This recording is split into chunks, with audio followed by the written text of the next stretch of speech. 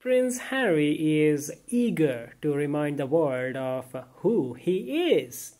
Experts believe Prince Harry is on the verge of being forgotten, to the point that he is considering returning to work as a royal.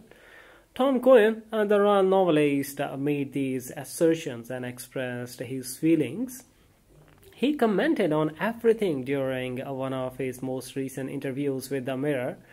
During that conversation, he shared his counsel for the king, saying, "I have spoken to a close friend of Charles who believes that even if the king wanted to accept Harry's offer, which he does not, he will not do so because William is appalled at the idea."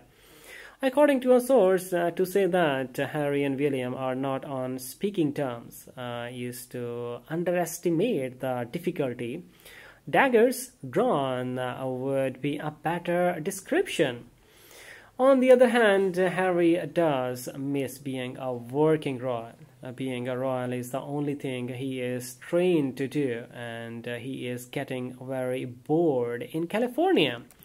However, it is well known that he knows that to retain his value and the interest of the world, he is better off not being a retired royal. So offering to come back to help out at least reminds the world who and what he is.